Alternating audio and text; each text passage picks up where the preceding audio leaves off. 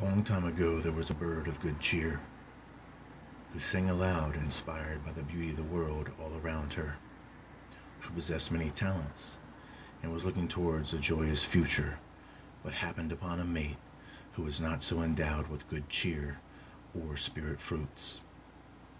And yet this bird fell in love, and so the two became one. As time went by, the bird slowly lost her cheer as a result of the daily struggles of life, not enriched by the loving support for a companion.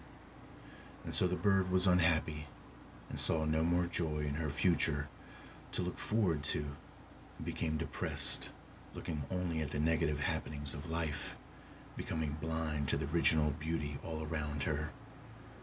Flying and singing no more in joy, but now she cries in sorrow. Until one day, when a beautiful butterfly chanced this downcast bird perched atop her weeping willow tree, crying ever so softly. Said the butterfly, "Why is it that such a wonderful creature like you is so sad?" The bird replied, "My life has become burdened with much trouble. I have no one to tend my sorrows. Therefore I weep here waiting for things to change, but yet they continue on into sorrow." Then the butterfly replied, "I lived as a lowly worm for the greatest length of my life, and suffered the toil of a seemingly minuscule existence that I thought I would never be free of.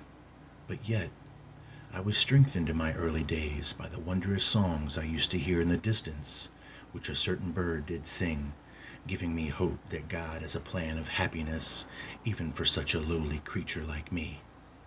And to my surprise, I awoke after a long sleep to find I had changed from a worm into this here butterfly. My first impulse was to find the bird whose song I did hear and to thank her.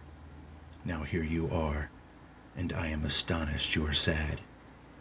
Then the bird asked why.